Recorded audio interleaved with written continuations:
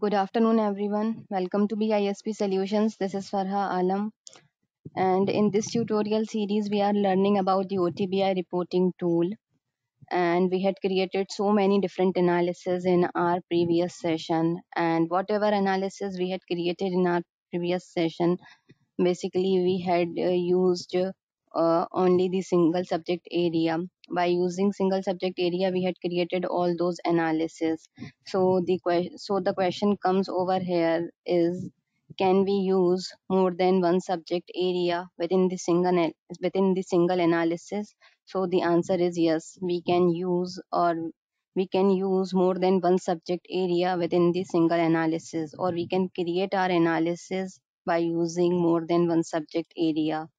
So in order to use more than two subject area within the single analysis, let's go to the instance and see how do we create our analysis by using two subject areas. So here I am in the BI catalog right now.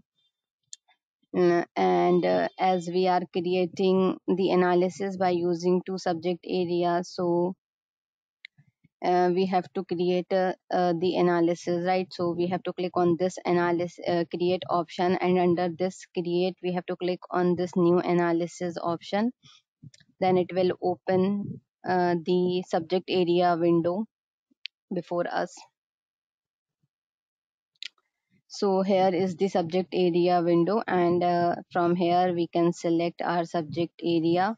So as here we are basically seeing the financial subject area, and under finance we are using the payables, invoices, transactions, real time one. So I'm selecting this one for creating the analysis. So here the subject area uh, window has opened. So selected subject area window has opened, and here we need to include the columns in the analysis. So I am expanding this invoice detail uh, folder, and under this invoice detail folder I am going to expand this general information dimension.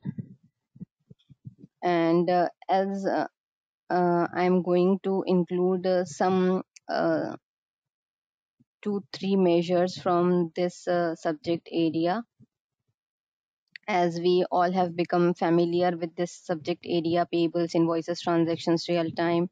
And basically we use this subject area to create the invoice detail. So I am going to include the invoice date in the analysis, and next invoice number.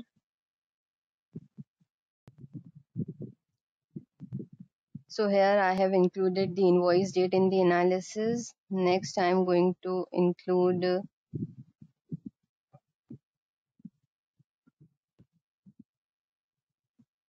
invoice number if we want. Then from the invoice amount dimension, I'm going to include the invoice amount in the analysis. This is the one. And total tax charge. So these are the measures or columns which I have included by in from this subject area: payables, invoices, transactions, real time. And under this one I have selected the invoice detail dimension, and under this particular dimension I have selected these two dimensions, which is the general information and the invoice amount. By using these two dimensions I have selected these columns from this subject area.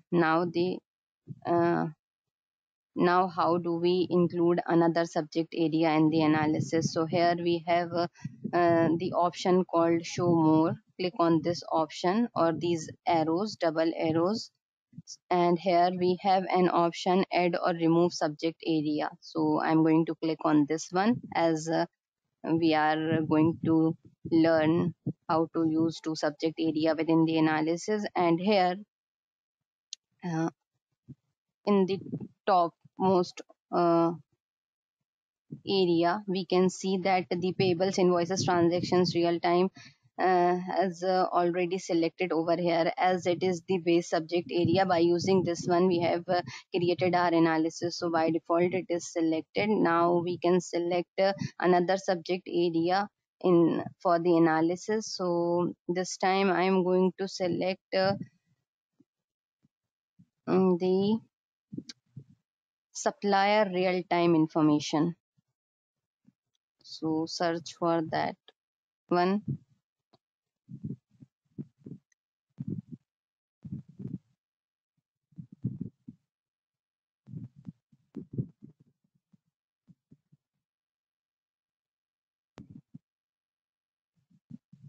Here is the subject area, supplier real time. So I am going to select this one. I am going to select this one. So select this one and click on OK.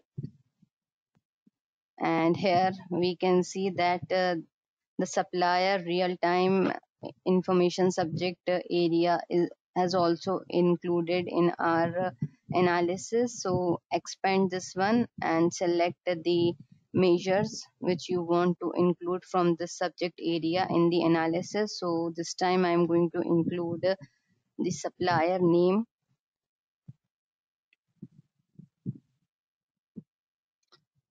and I am going to select the supplier name. And after selecting supplier name, I'm going to include some supplier count information. So I'm going to include the number of suppliers and number of supplier sites. So these are the columns which I have inserted or included by using this subject area, supplier real time. And after selecting all these things, I'm going to click on the results tab, so that we'll be able to see some results for this one. Here we have invoice date, invoice number, invoice amount, and total tax charge. These columns basically belongs to the payables, invoices, transactions, real time subject area. And next we have supplier name, number of suppliers, and number of supplier sites. These columns belongs to the another subject area, which is supplier real time subject area. And next what next I have to do, I have to just save this analysis. So click on this save option and select the destination folder, as BI analysis editor is our destination folder. Provide the name, as I am providing the name over here, OTBI analysis, with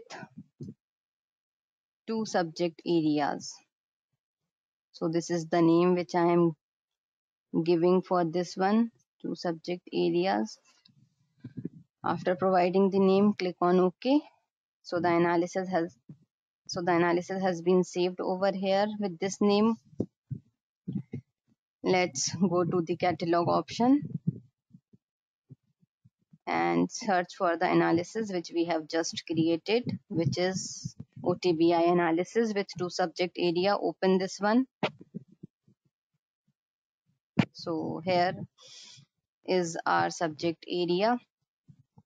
Here is our analysis with two subject areas.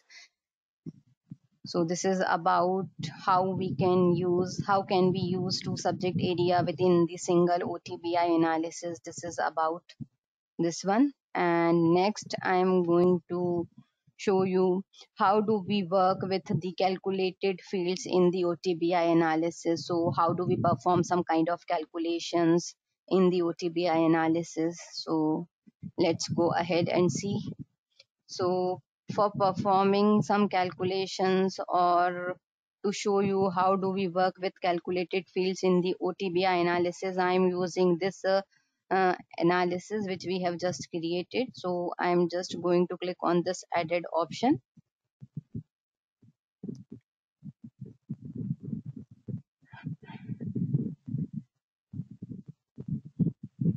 As here we are going to perform some calculations, or we have to I'm going to show you how do we work with the calculated fields in this in the OTBI analysis. So what we have to do, we just have to, in the top option available over here in our results tab, we have an option called new calculated measure.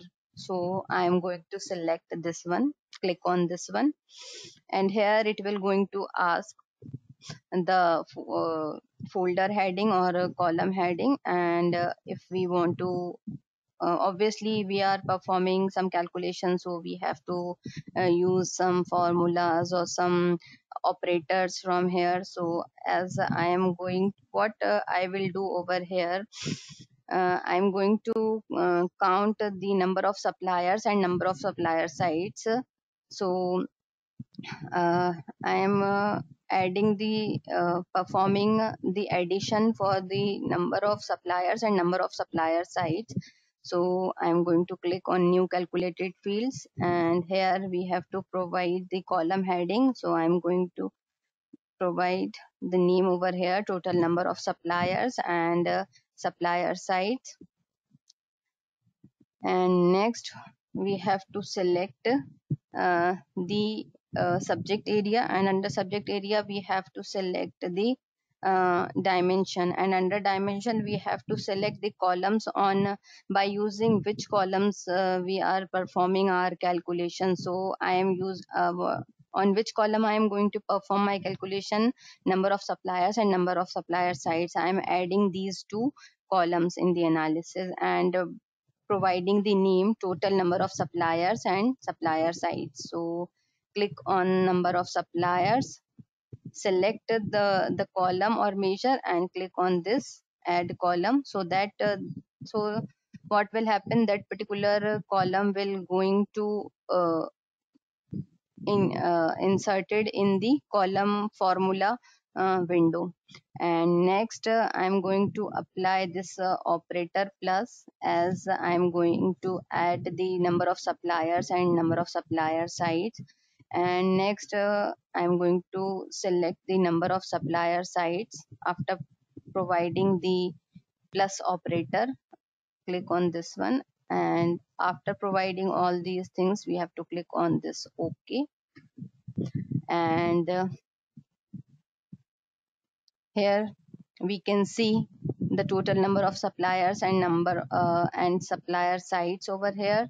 So number of suppliers we have one, and supplier sites we have one. So after performing addition we will get total of these two is 2.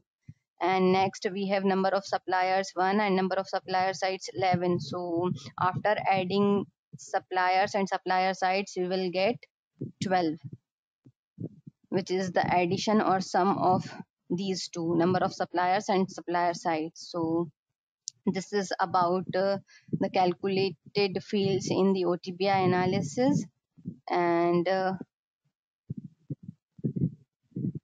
if uh, here this time we have performed our calculation in the supplier real-time information subject area. Now if we want to perform our calculation for payables, invoices, transactions real-time, so the process will be same. We have to, here we have to use the payables, invoices, transactions real-time. So let's see this one also. Click on this new calculated measure, click on this one, and here I'm going to provide the name, total amount,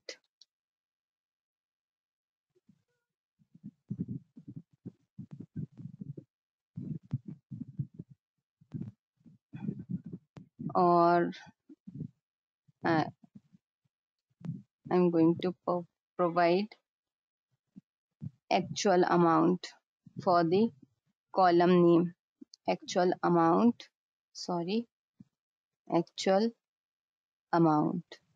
So and what I will do over here, I'm going to select the invoice detail dimension, and under invoice detail invoice amount, and what columns we have included in our analysis from this invoice amount dimension, invoice amount and total tax charge. So I am going to, what I will do over here, I am subtracting the total tax charge from the invoice amount. So firstly I am going to select this invoice amount in the column field, column formula area, and here I have to provide the minus operator as I am subtracting the invoice total tax charge from the invoice amount.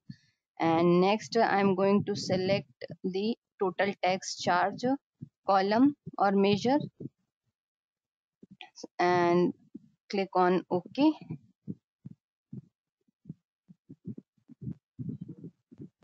And here we can see the subtraction of these two amounts, to invoice amount and total tax charge. So if we will check for this one, 13464.12 minus 1168.12. So when we check for this one by subtracting 13464.12 minus 1168.12, then we will get this result 12296. So 12296. And if we check for this one, 72829.92 minus 631.85, then we'll get this result 66651.07. So this is about the calculated fields in the OTBI analysis. So click save this one. So I am choosing this time or selecting save as option and OTBI analysis with calculated fields.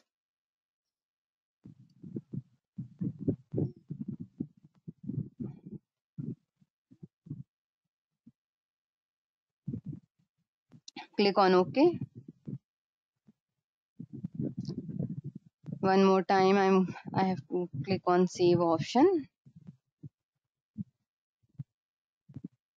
and go to the catalog option, and this is the one which we have just created, OTBI analysis with calculated fields. Open this one, then we'll be able to see the results for this analysis.